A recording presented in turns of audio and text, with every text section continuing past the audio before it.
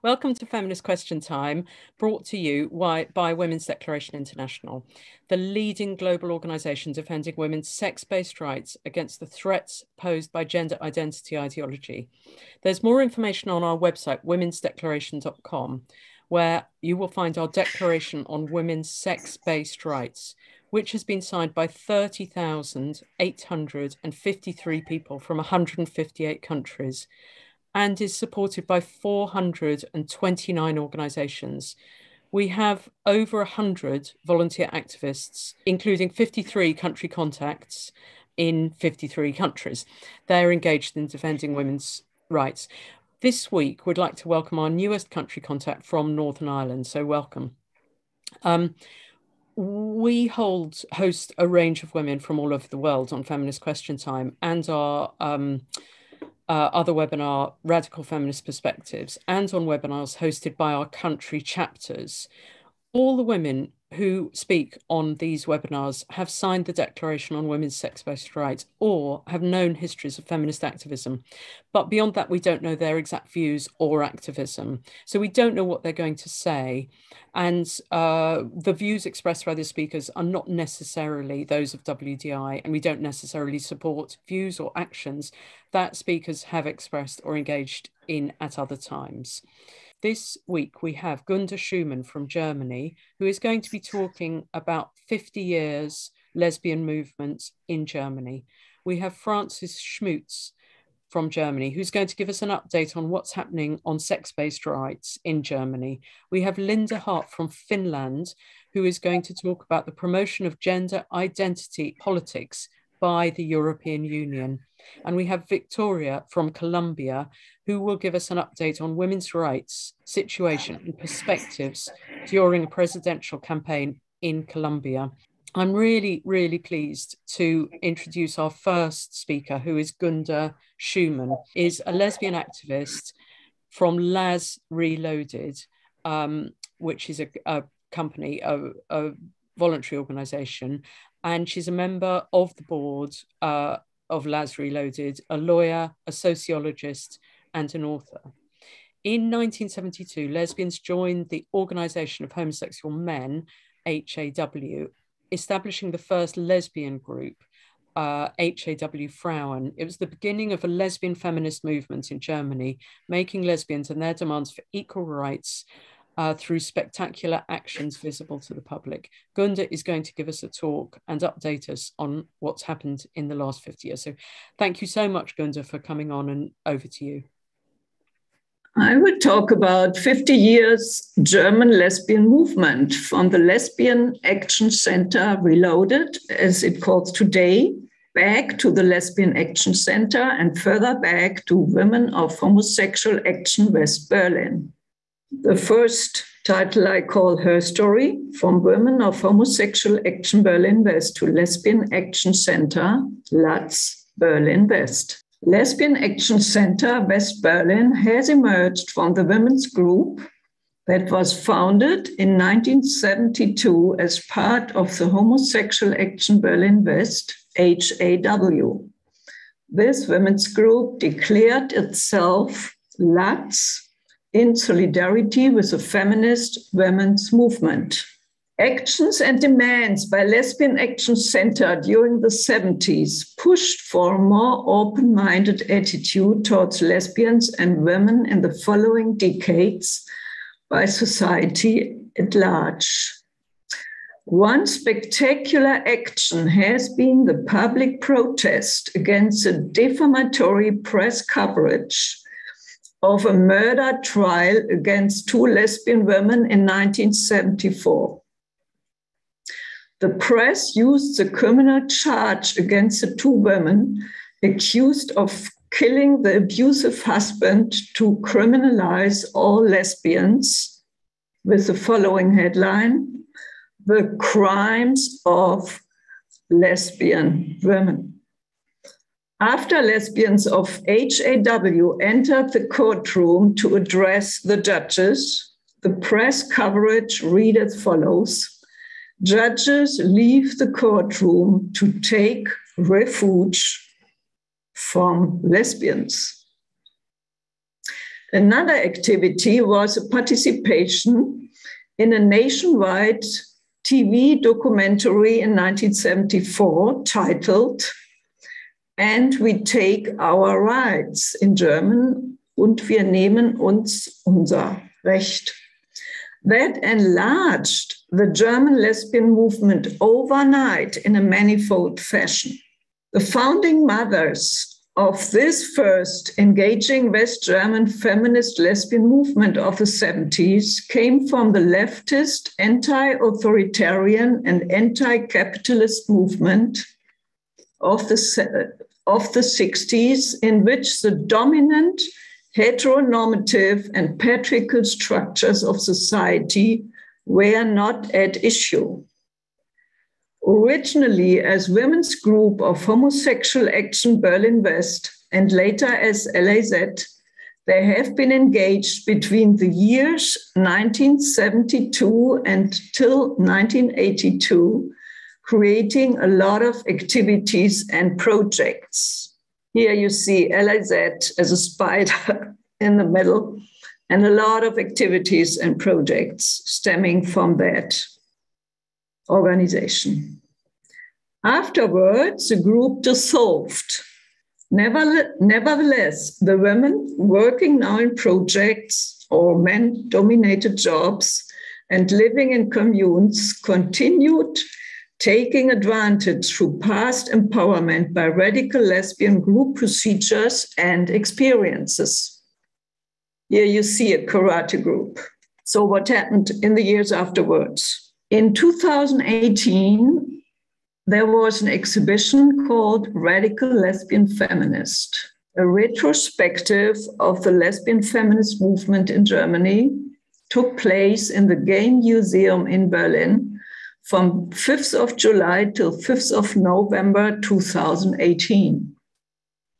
3 former LAZ women organized an exhibition showing a retrospective of LAZ in the Gay Museum.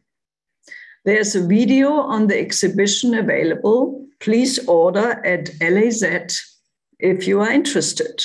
The email address is laz.reloaded@gmx.com.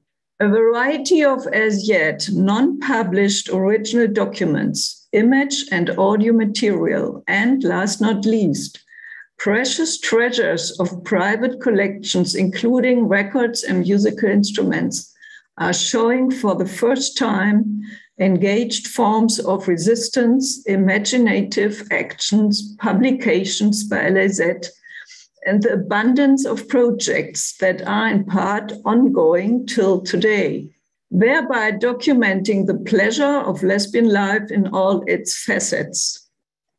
Furthermore, former visions like Lesbian Nation emerged in European lesbian summer camps, in celebrating large festivals with the Flying Lesbians, a lesbian rock band, in creative projects like the Lesbian Press newsletter, but also in self-defense and consciousness-raising groups. Afterwards, Lesbian Action Center Reloaded was founded in 2019. Lesbians should be visible and their rights be preserved. That is the message. LAZ is alive, and as LUTZ Reloaded, it desires to get again its own rooms, preferably a lively location open to the public but reserved to women, hoping that it may become a meeting point for lesbians, their numerous activities, their urge for knowledge, their solidarity. LUTZ Reloaded should be a contact base for radical lesbians, the organization for lesbian visibility.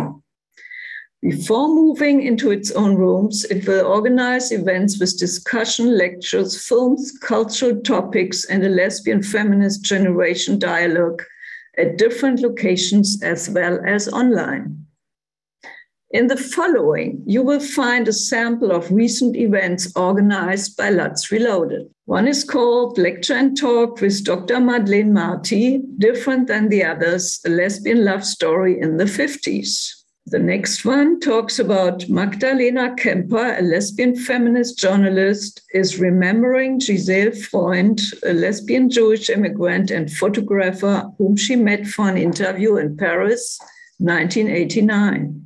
The situation of lesbian women in China. A Chinese woman is reporting about lesbians in China, lecture and question and answers. Sabine Constable, board member of Sisters organization, she talked about fight for abolition of prostitution, lecture and talk. This was about the relationship between language and world, a lecture and talk about discriminating language with Ulla Baumann, PhD from the University of Mannheim.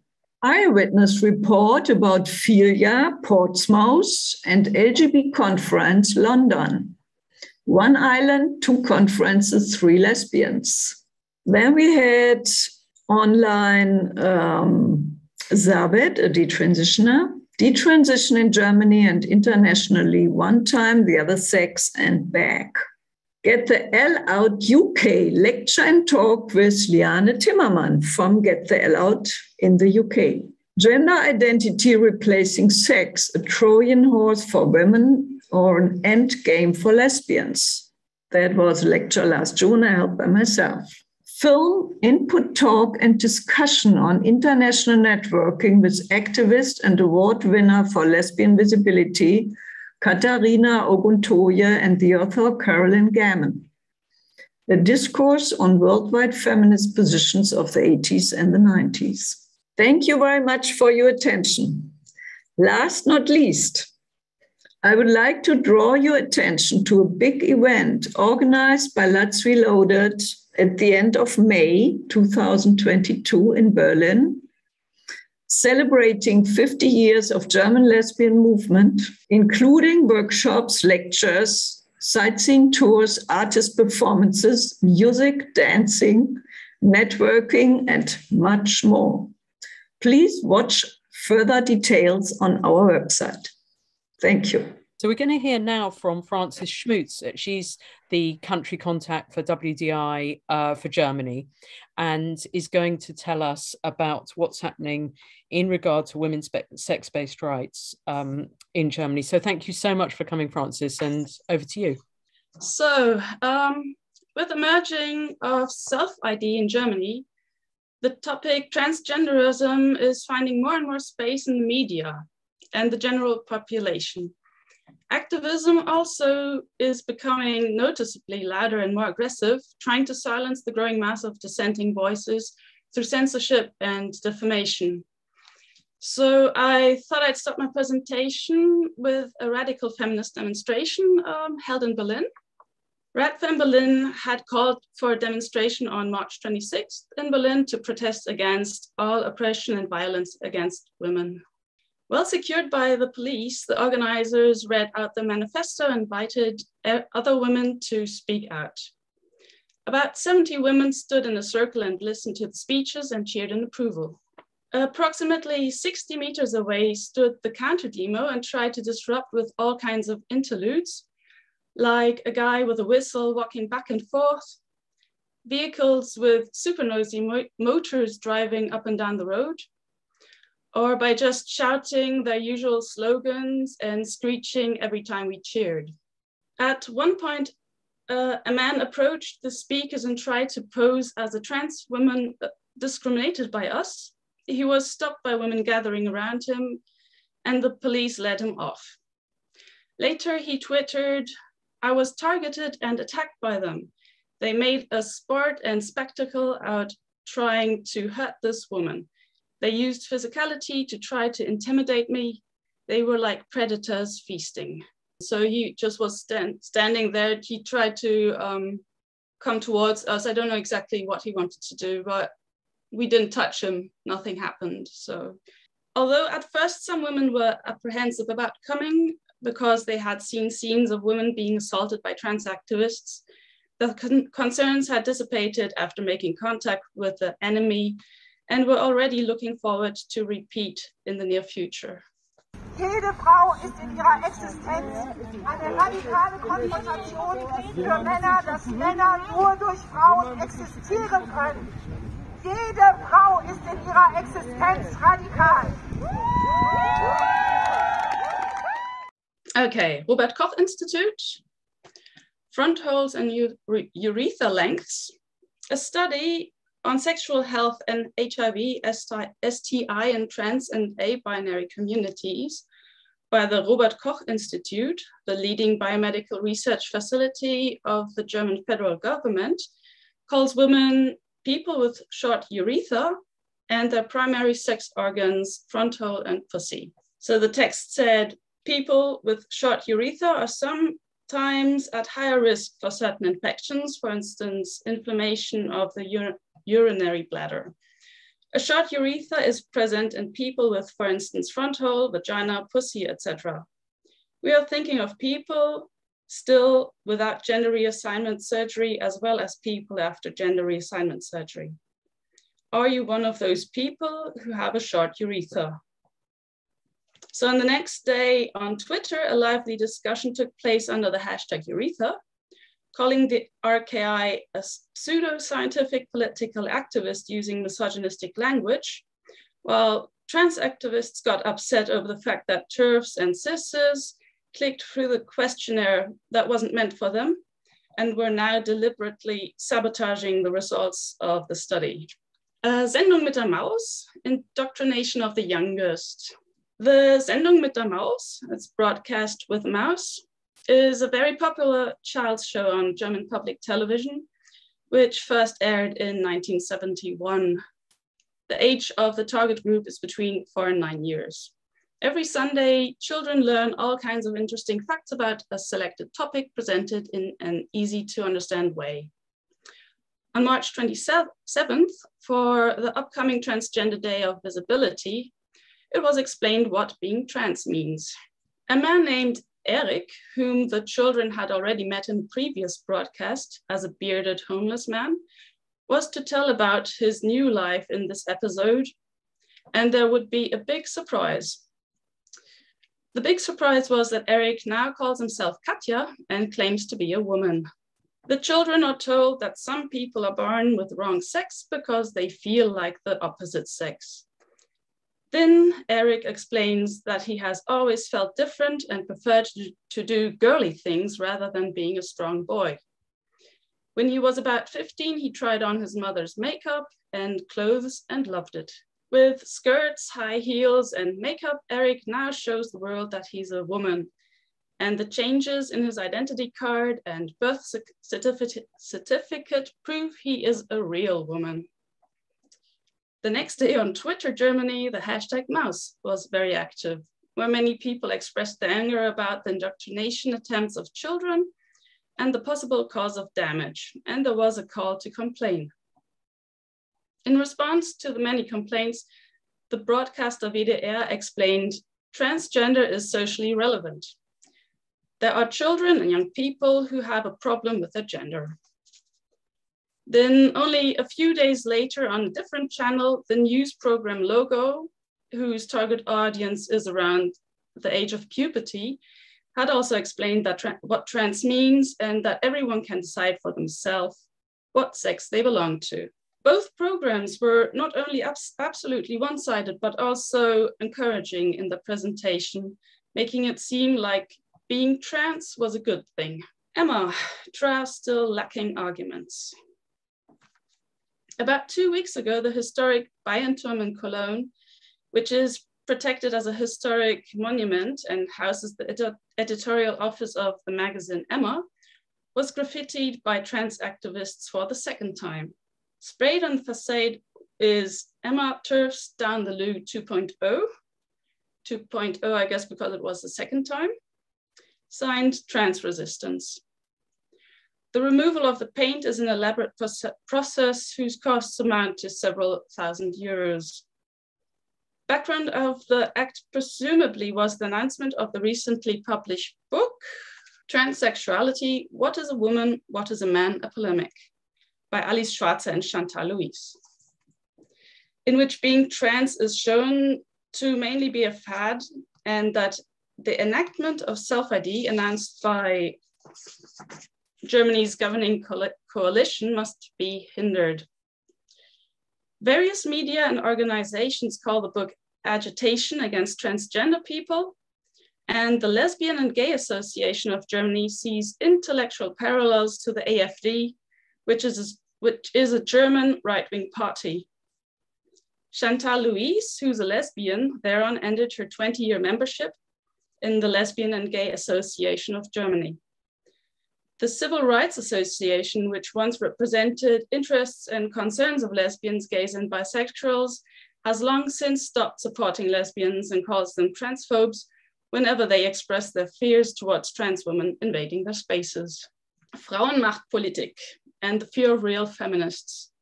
On April 2nd in Nuremberg took place the event Women Power Politics of the Greens that was advertised in the region as well as online, and to which everyone could sign up for free.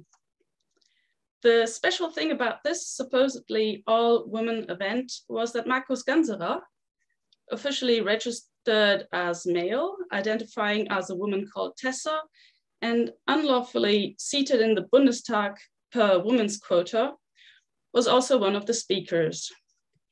That's him. For the opening discussion, where Mr. Ganserer sat on the podium, video excerpts of a documentary were shown of how women in politics were discriminated against by men on the basis of their sex. Then Ganserer talked about human rights, being denied to trans people, and that there should be no discussion with those who think that one should at least discuss about this topic. This on a feminist discussion day. Accordingly, despite the announcement, no discussion was allowed after Mr. Ganserer's speech. The second discussion continued without Mr. Ganserer, but with the possibility to ask questions at front of the stage. I was there on that day, and I took the opportunity to ask my question, which I would rather have liked to ask at the opening talk. I explained to the speakers that since feminism is a political women's movement, I wanted to know from them, because they were both politicians and feminists, or at least participating in a feminist event, what is a woman? Long laughter went through the audience, and the speakers also seemed quite amused, but also irritated at the same time, looking around, hoping one of the other women would go first. The first speaker answered, quote, "So we're laughing now. We would not immediately know an answer. I find it quite interesting. I'm laughing too, but I cannot answer the question off the cuff. I find it a very interesting question. I don't have a simple answer to it." She was really stuttering and stumbling, and her eyes called for help. The second woman jumped in and said, quote, "Well, maybe I'll just say what comes to my mind. I see gender more from a gender studies perspective, that it's something performative and not necessarily something innate. I think that's something most Greens can probably get behind, at least I hope so. That is, we learn every day what it means to be a woman by how we present ourselves, how we dress, how we speak, how we appear. We show again and again how that we are women, and get it reflected by society, in which pigeonhole we are sorted. And we react to that again. So it's always this interaction with society. That's how I would try to define it. However, it's a very difficult question to answer, which probably every person answers for themselves. And the question is whether you want to clearly define yourself. Not everyone wants to clearly define themselves, although society always wants that. Exactly. That would be my spontaneous answer. Then the third woman added, "Yes, I can only join. I can speak neither as an expert, nor as a politician, or anything else, but only I personally. And I also believe that ideally everyone should define that for themselves as one feels. When I feel as a woman, or also I do not believe I completely I'm completely independent of what the society perhaps also defines. I think it's very, very hard to free oneself of this, but I think it's great that the question is asked, and I have no better answer to it. There was a lot of stuttering and stumbling of all three women while giving their answers, but one must mention that Gunda sat in the front row right in front of us, and I had the feeling that there was a lot of pressure and insecurity, at least for the first and last woman, because of this. But even the women who studied gender studies seemed to have a hard time. Though they were so amused by the question, it was obvious and saddening how insecure they were, not being able to, or being too afraid of defining their own sex while being observed by a male identifying as a woman. Then the one who answered last asked back why I was interested in this question. I tried to explain that if feminists aren't able to define what a woman is, but that men define themselves as women, feminism destroys itself. A moaning went through the audience while shaking their heads in disagreement. The woman who studied gender studies said it was a misconstrued interpretation of feminism to put biological born females on one level, but that all people, no matter who, should treat each other equally, followed by a vigorous applause. Then I was asked to let the next speaker step up to the microphone. I gladly did so. The next speaker explained that she was glad to see this kind of event for women existed, but was now very, very nervous to speak after the previous speaker, me, but that it was very important to her to make a statement with regard to the question, what is a woman? And then she gave them the proper definition. A woman is an adult human female, she said. 5 or 6 women clapped, who seemingly didn't quite understand what this sentence meant. Everyone else was quiet. A woman is not a feeling, a woman is not a costume, she continued. And then they got it. And once more moaning went through the audience, this time with lots of murmuring. The gender studies lady said this was not the right place for this kind of statement and asked her to go back to her seat. While she sat down, the next woman stood up for her rights and silently held up a sign with points showing how self-ID negatively affects on women's rights. A couple of women in the audience jumped up and grabbed her roughly by the arms and pushed her out of the building while she was shouting at them to let go of her. People in the audience were mocking her and calling for the rest to be thrown out as well. A woman at front said, "We were not allowed to film during the event and we should stop at once." But up to that point, a lot of women were filming. The woman who gave them the definition left on her own behalf. Another woman right behind me, who seemed to have filmed a lot according to the discussion I got, was kicked out next. The woman sitting next to her nearly got kicked out as well, just for having a little chat with her. Then it was my turn for holding wrong opinions. I asked them why. They answered, House law.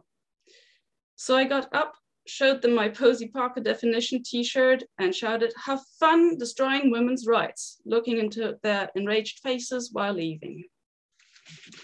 So I really would have loved to show you some footage that I made that day, but a lawyer recommended to withhold it because it could cause legal difficulties, or at least they could bully me with the law, which would be aggravating enough and nothing unusual for these guys. So I wrote this as a kind of story. So we're now going to move on to Linda Hart, who is from Finland. Linda is a social researcher working in Finland, working on the topics of political and legal sociology, both for a living and in her free time. Linda Hart is going to give us a brief look at how the concept of gender identity appears in non-discrimination policies and goals of the European Commission, which is the sort of administrative apparatus of the European Union. I'm still recovering from what Frances was telling all of us. I've read my talk is going to be a bit less exciting, but with interesting info and content and things that surprised me when I was digging around. I work as a social researcher, but policies of the European Commission or the European Union in general are not my specialty. So this was kind of like a little extra project. Some time ago, I contacted Joe, if I remember right, asking if there was any kind of pro bono research that could be done for WDI. And yes, then I came up with this short little expose, let's say, of the topic desired, which was the promotion of gender identity as an object of non-discrimination by the European Union, and focusing on the European Commission and its recent past and planned actions. Generally speaking, treaties of the European Union prohibit sex discrimination in terms of advancing equality between men and women, with the focus being on the functioning of the labor market and in equal access to goods and services. The EU, the European Union, is really an economic community. So whatever it does, or let's say at least the kind of more traditional understanding of what the European Union does in the field of non-discrimination and equality law is in order to help the common market function. So goods, services, the free movement of people, for example, including same-sex couples within the EU from one member state to another. So in the 2000s, the noughties, the 2000s, several directives, that is EU legislation that member states are then supposed to implement. Several directives have been passed in the area of non-discrimination. So this concerns religion, disability, age, equal treatment of men and women. Back then, the vocabulary still was very much like this: sexual orientation. In the EU, there's the European Court of Justice, which interprets EU law, which has given some case law on the protection of gender identity, like as an offshoot of sex discrimination law, as it were. I'm trying to keep it simple. There is also the European Court of Human Rights, which is not an EU institution. It's a separate organization of states, the Council of Europe, but as EU states are all member states of the Council of Europe as well, the main human rights norms tend to come from the European Court of Human Rights when it interprets the European Convention on Human Rights. But basically, the European Court of Human Rights already a few years ago has recognized gender identity as an object of protection, but this relates mostly to legal gender recognition. And for example, in Finland, there's a self-ID law drafted, being pushed by the government, but it's been perplexing to see all the NGOs, not just the rainbow NGOs as it were, but also women's and children's NGO, pushing a very similar rhetoric of, oh, this is all required by international human rights. And then they never mention that the European Court of Human Rights only requires, the European Court of Human Rights does not require self-ID. But let's say gender identity is pretty much an object, a bone of contention in many ways, and it resides more in the larger plans and hasn't been approved as an object of protection by, let's say, all EU member states. But there really has been more and more emphasis to promote the inclusion of gender identity under the umbrella of non-discrimination more generally. But in many ways, this can also happen through different sets of policies and guidelines and recommendations, that is soft law instead of hard law. There are two colleagues of mine, scholars from Central and Eastern Europe, Esther Kovacs and Elena Zaharenko, who wrote a peer-reviewed article, which came out late last year. It was very good. They have analyzed the changing meanings attributed to gender in EU policy documents. They conclude that there has indeed been a shift where this term is increasingly being used in the context of individual identities instead of the social structure of gender in society. In some contexts, it's used as an exact synonym for sex, i.e. the physical reality of humans being divided into female and male individuals. And this is very much in contrast with the kind of understanding that gender is a historical or social and analytical category, even just from a kind of a scholarly point of view, without particular, for example, radical feminist or gender critical perspectives into it. And Kovács and Zaharenko argue that this shift in the meanings attributed to gender in EU policy documents does lend some credence to the kind of right-wing and conservative criticism that there is of gender politics. But this is really because to a lot of the lay public, let's say, feminism is just one big monolith, and they might not recognize that there are different factions or different movements within feminism that might disagree with each other. But this brings us to the rubric of so-called anti-gender movements. So Poland have been grouped under the rubric of anti-gender movements in certain, in many contexts, due to the right-wing politicians in power that have then also in rather ruthless ways, mobilized against lesbians, gays, bisexuals, and both women's liberation and let's say LGBT politics. One of the main problems is that under this label, it's never really easy to know what the interlocutor is arguing for.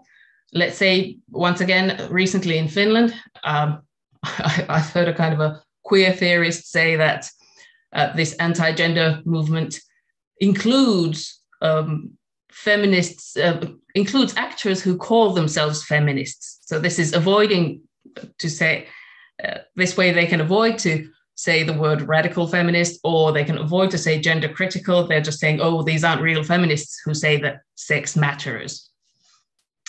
But let's say in its more usual meaning, anti-gender movements or anti-gender networks refer to, let's say, our known opponents from many years back, the Vatican, or right-wing populism, or religious conservatism. So it's good to pay attention to this, that if someone is talking about anti-gender movements, and it's often a kind of mobilization against where do all these different and networked and intersecting movements get their funding from, and what are they arguing for. But for example, we know very well that the Vatican or right-wing populists often argue against abortion, but then again, feminists tend not to argue against abortion, to try and cut it quite simple. But I would say that sometimes there is a desire to map anyone saying no to, let's say, the current form of gender identity politics as somehow reactionary or right-wing. Well, I suppose anyone on social media has heard all this claptrap already. But yeah, like I mentioned earlier, internal disagreements within feminism are not always recognized by the larger public. In this context, for example, in right-wing populism, gender may be taken in a very simplistic manner as an identity category in which one can choose one's gender. And mobilizing against this can be a very kind of attention-grabbing political phenomenon. And this happens in other countries, not just in Hungary and Poland, which are which are kind of more famous for this. So in a shift from a kind of a structural understanding of gender to individualized experiences of gender identity, the focus moves from wide-scale power relations to individual expressions. What might be the focus of feminist efforts then? Is it socioeconomic realities in the labor market and, for example, informal care work, or cultural and social categories?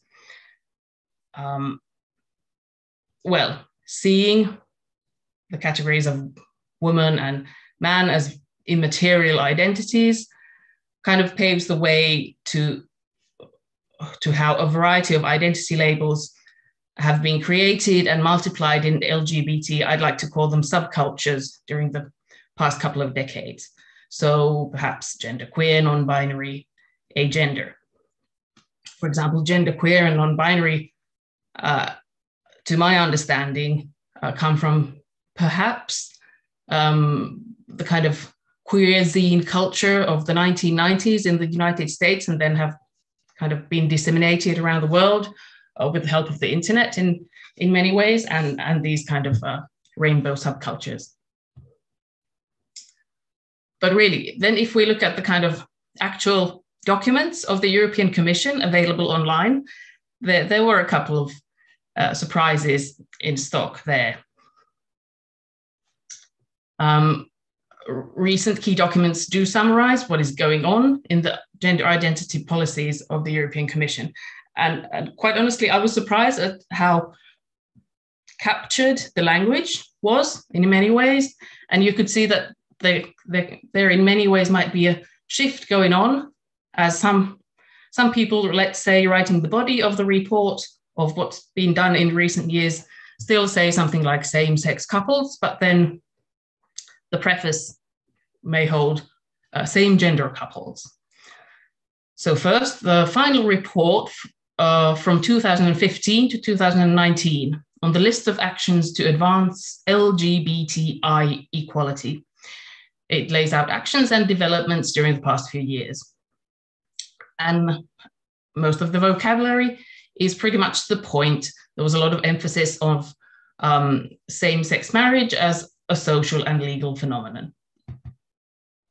But an interesting discrepancy, as in a celebratory preface in this document, Helena Dalli, the Commissioner for Equality from 2019 to 2024, so she'll be in her job for a few more years. The term used for lesbian, gay, and some bisexual relationships is same-gender couples, even though the main body of the text talks about same-sex couples and same-sex relations. And in this and in other documents, there are signs of kind of shying away from talking about sex as a coherent and meaningful category. And I suppose this is due to the people working in the European Commission wanting to communicate an awareness of the kind of social and political trends by using this kind of new inclusive vocabulary. But really, what was most interesting and surprising then was another document, the LGBTIQ, note the added Q, strategy 2020 to 2025. It talks about lesbian, gay, bisexual, trans, non-binary, intersex, and queer people, as well as of the legal recognition of same-gender couples.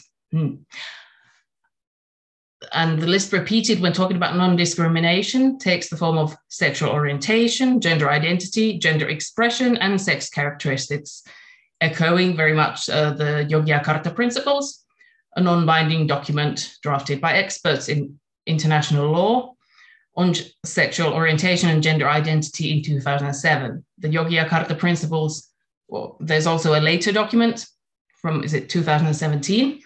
But the latter one being perhaps not as influential as the first one. The Yogyakarta Principles has received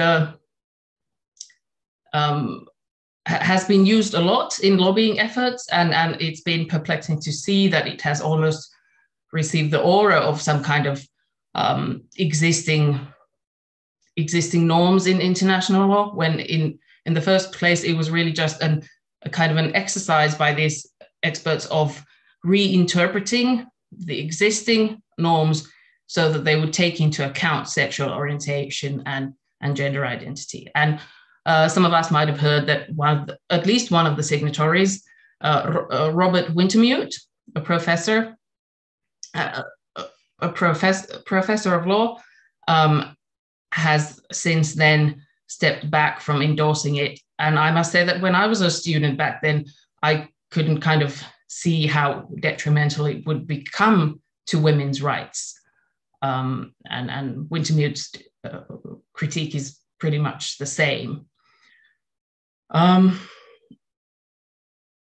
The need to be able to be open about all these characteristics is kind of called for in the LGBTIQ strategy of the European Commission. At the same time, placing having a life partner of the same sex to a similar position as what kind of sex characteristics one has, and this is kind of feels like it's not in balance really.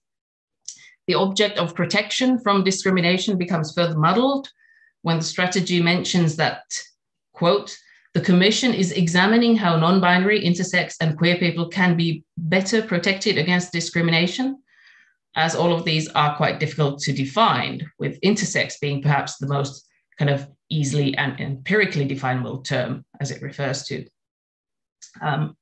differences in sex development. But what does non-binary or what does queer really mean as an object of non-discrimination?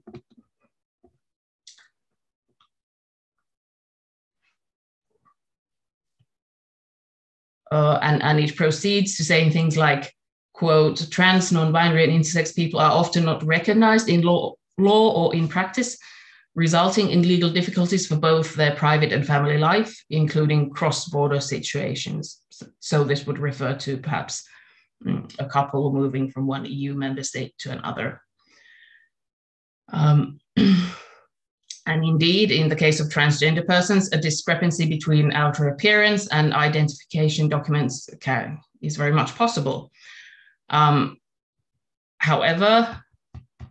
transgender persons, non-binary persons, intersex persons tend to have a legal sex. In some EU member states, a kind of a third legal category of sex is possible to have that in your passport, but it's still rather rare. And in some of these countries, it is reserved for people with DSDs. So it's not just a category that you can opt into subjectively or identify into subjectively. But really, what most surprised me, as I've been following the Finnish self-ID project of the government quite closely recently, where let's say they are not the government, but the NGOs and the activists are asking for self-ID from people aged 15 and over, and the government says that it should be for 18 and over. I couldn't really believe my eyes when I read from this action plan of the European Commission that, quote, the Commission will foster best practice exchanges between member states on how to put in place accessible legal gender recognition legislation and procedures based on the principle of self-determination and without age restrictions. I don't know whether one should interpret it as the devil's advocate, meaning that, okay, does the European Commission really endorse that toddlers or preschoolers could change their legal sex? This is possible in some countries. Norway is not an EU member state, but from there it's possible from the age of 6 with some restrictions, I think, like parental approval. Surprise, surprise. But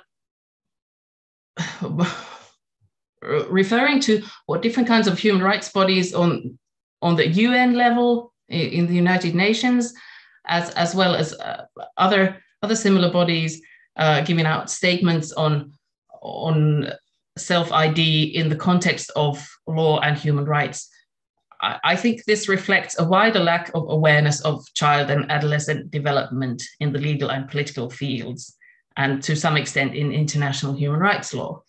And it is really quite perplexing, because in designing legal change, many different kinds of expertise should be made use of.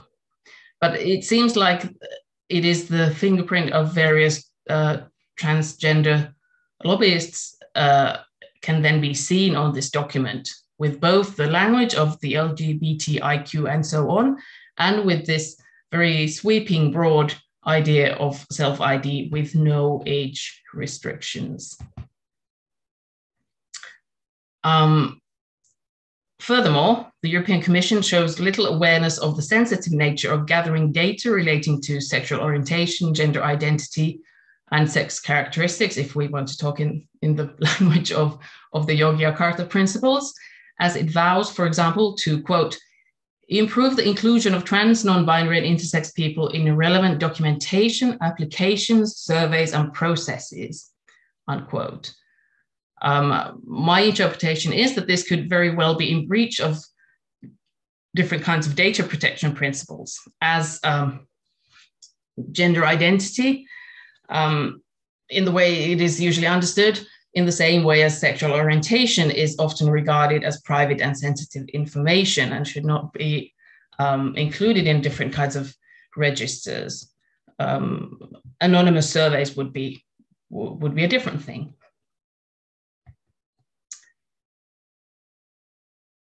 And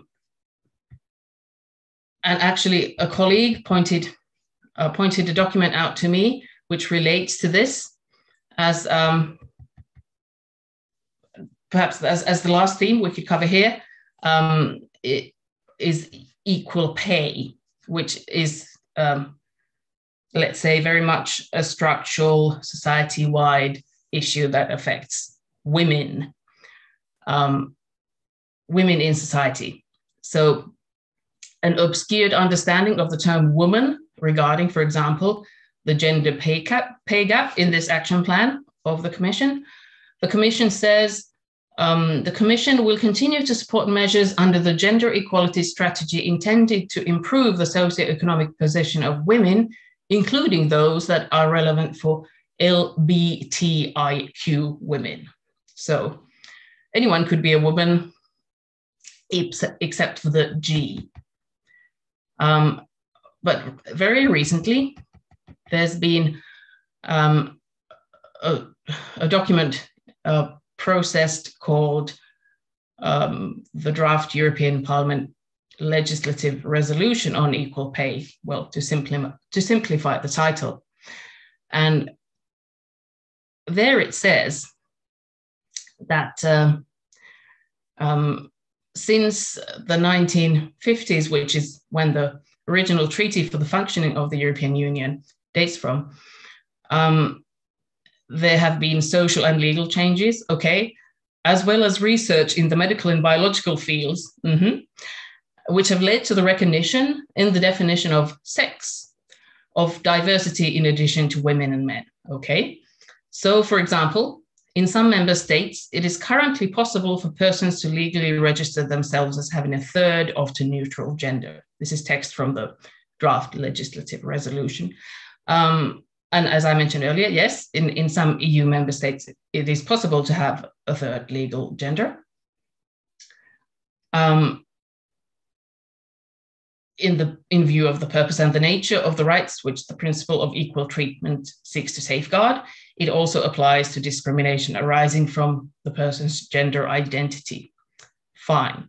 But in the same document, in the following paragraph, it says that an employer should only mention workers who do not identify as either female or male in their pay reporting obligations, where those workers are legally registered as not identifying as female or male. So self-identifying as, for example, non-binary does not fit into this, or where that information has been proactively and voluntarily disclosed to the employer. And this raises more questions of in which contexts this would be relevant, as having a legal gender marker is much more robust, and having a third legal gender marker is much more of a robust, existing, undisputed thing than personal self-identification. But the main point being that this is private and sensitive information, the way a person identifies when it comes to gender under this new understanding, new individualized understanding of gender. And this is in line with how the law stands, for example, in Finland, where the Act on Equality between Women and Men was amended in 2015 to include gender identity and gender expression. But it is unfortunately not very well known that gender identity is then this kind of private and sensitive information that you're not supposed to ask, do you identify as non-binary, for example, when applying for a job? Or let's say the potential employer is not allowed to ask something like that from a potential employee, but we still see a lot of these kinds of forms both online and offline. Linda, we're gonna have to finish up in a couple of minutes.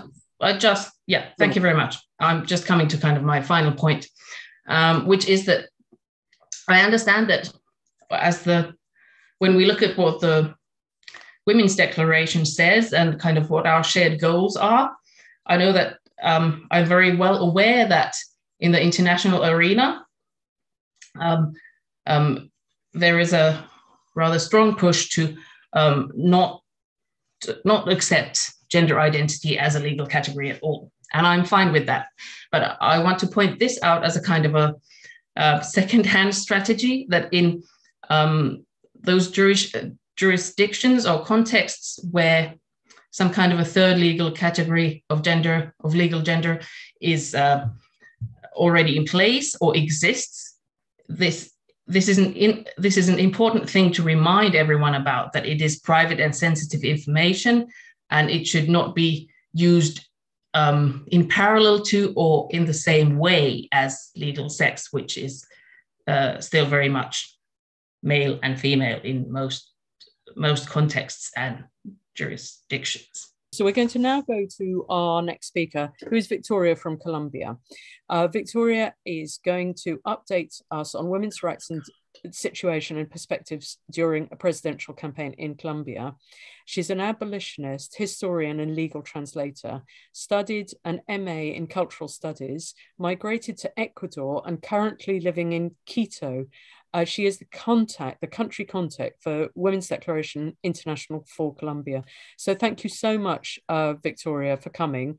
And I'm going to hand over to you. I'll talk about what the transgender activism has achieved lately. The Constitutional Court has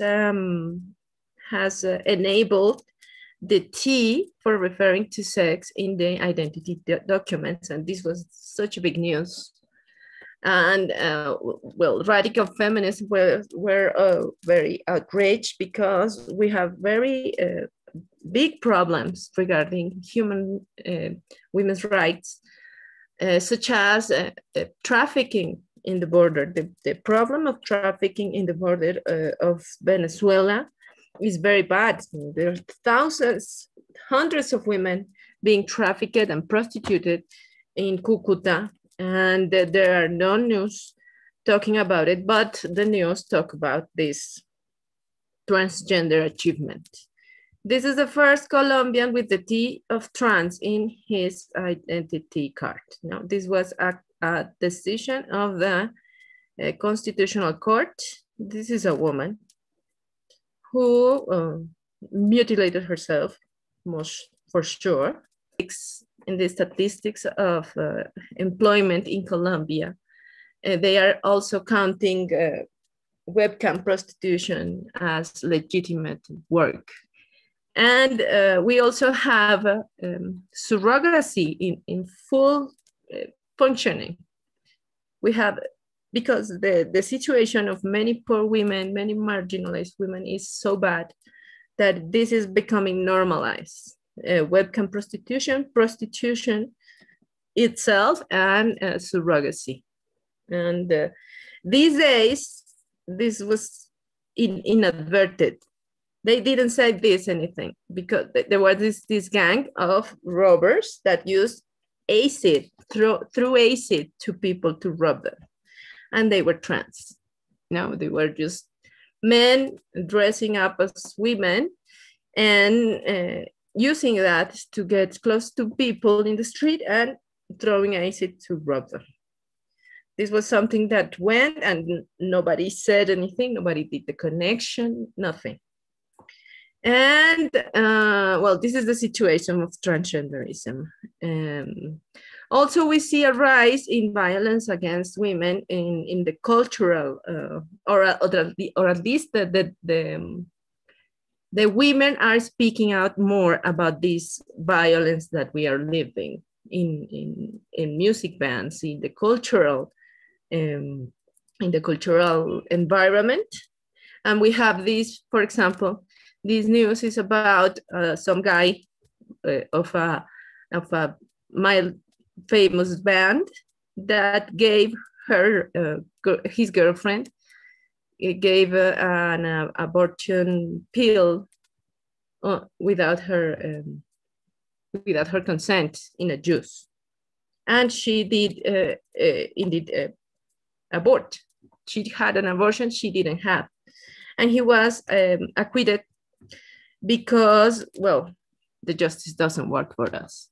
And the same constitutional court has even legitimated the prostitution legally in context with sentences that admit as legitimate a work contract with the object of prostitution.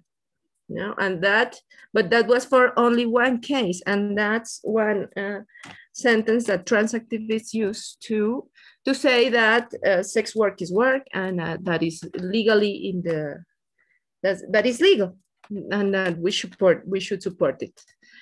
And well, this is the guy. This is just one example of the violence that musicians and bands and that environment, cultural music, entails for women. This woman, there has been more denouncements about violence and abuses from musicians. That's a lot to say. This is just to show how normalized violence and prostitution are in Colombia. Well, and then I would like to tell you that radical feminism is a dangerous position in Colombia. We cannot hold it publicly. It's dangerous. On March 8th, radical feminism cannot go out. We are afraid to go out because we are afraid of physical violence. And this is very generalized, but I am really hopeful of younger generations, younger women that are not just swallowing the Kool-Aid. And well, I have this, we are in a presidential campaign, you know, and this woman is the most possible vice president. She ran as a pre-candidate for the presidency. She is a Black woman, a victim of forced displacement from a very small town in the Cauca. She won the Goldman Award, the Goldman Prize. I understand this is like the Nobel Prize. This is why she became famous. She won this prize, this award in, I think, 2018, because of her defense of territory and water. Now she is this popular grassroots Black woman that in such a short time gained a lot of support from the people, from the bases, from the grassroots. And she is now the most possible vice president of Colombia. Now, the bad thing with this is that despite her life experience, she is adopting the discourse of inclusivity. She is the vice president of Gustavo Petro, who is the president candidate that is the less worst, is the, well, we need in Colombia to get the fascism out of government, you know? But they have as a model the Ministry of Equity, el Ministerio de Igualdad in Spain. So they have been like having this model in Spain. I know that if not them, their advisors and the people surrounding them are pushing for the trans law in a similar way that they are doing in Spain. No, and they are, and even once Francia Marquez, that's her name, she said in a tweet that sex work should be regulated. No, and we know this is like an inherited easy position that her quote feminist movement, Estamos Listas, that she was a part of. Estamos Listas was this feminist movement that supported her as a president candidate, as a presidential candidate, and didn't get any positions in the Congress, but they were like this easy position, inclusive diversity position that said that trans women are women and sex work is work, you know? And we are pushing, because she's also a victim. We still believe that she can understand, she can reason and understand that these are not identities, these are not work, this sex work is not work, that prostitution is exploitation. But we are afraid that when this government comes to power, comes in office, well, they are going to impose these liberal inclusivity politics. Even opening the official account of the WDI in Colombia is dangerous for us. I'm not in Colombia, so I'm not in that danger so much, but the ones who are there are afraid to talk about that, are ostracized because of our views, and we cannot publicly state our views. Well, we were affected too. I want to talk about the effects of the forum that caused a lot of controversy, and even this organization, Revista Volcánicas, they have a webpage, they have this magazine. It made a video like talking shit about it. You know, this has made a lot of incidents, and they are like behaving completely as a cult. So we are worried, but we have a little hope that more and more people come and speak out and reason a little more.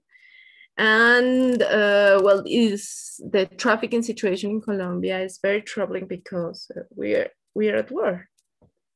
This is a country at war, Colombia, and women are being used as a war good. We are being trafficked and violented and killed, and this is becoming very normalized, even more than before. We have in Colombia this association of prostitution survivors, and they recently handed the report to the HEP.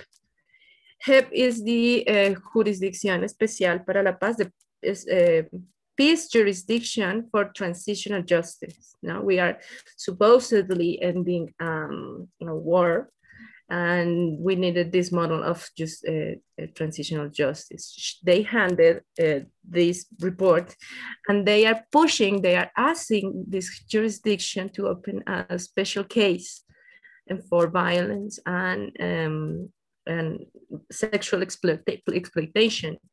And those, this is a very hard to accept. They just, I don't think they're gonna open the case. They are denied, and the CPI closed the investigation for this very exact exploitation. And the HEP is also refusing to open it till now. No, they don't want to see a sexual exploitation as a specific issue to approach, but instead they just see like violence from the guerrilla, violence from the paramilitary, violence from the state. But they didn't, to my knowledge, open this case for sexual exploitation to denormalize prostitution. In the institution, in the legal institution, the idea that prostitution is not violence is still very, very entrenched. So yeah, we are expecting that to change.